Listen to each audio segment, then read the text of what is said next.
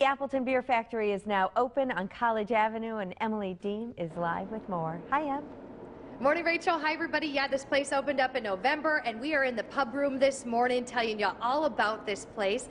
Ben Fogel's here with me, brewing manager. Let's talk about the handcrafted beers you have on tap. Yep, so right now we have two of our own beers on tap. We are featuring our oatmeal stout, which is the dark one, obviously, and then over here we have our winter wheat blonde. So that's a seasonal beer that we're offering right at the moment. And what's great is they actually use their beer in a lot of their recipes. Unbelievable, the spread we have here this morning. Leah Fogel's here with me, executive chef, along with the other crew. Hey guys, awesome what we have here. Let's start with some of the appetizers. Look at this right here. Tell me about those. Those are our house-made pork rinds. Definitely a unique thing. Instead of tearing open a bag, we make them fresh here daily. Wow. And we serve it with our chipotle aioli and also our ale mustard sauce. Yeah, just to reiterate, everything here is house-made, right? Correct. We make everything fresh every day, right down to every dressing and every dipping sauce. This is cool. Those are hot pickled eggs, and we serve those with a little sprinkle of hops and a shot of hot sauce underneath. Love the flatbread. Tell me about these. So we partnered with the breadsmith. We send over our spent grain, which is left over byproduct after brewing, and then they make these great flatbreads for us. And right now we're featuring our carnivore, our yardbird, and the herbivore. So if you are a vegetarian, you got Absolutely. that option. Awesome burger.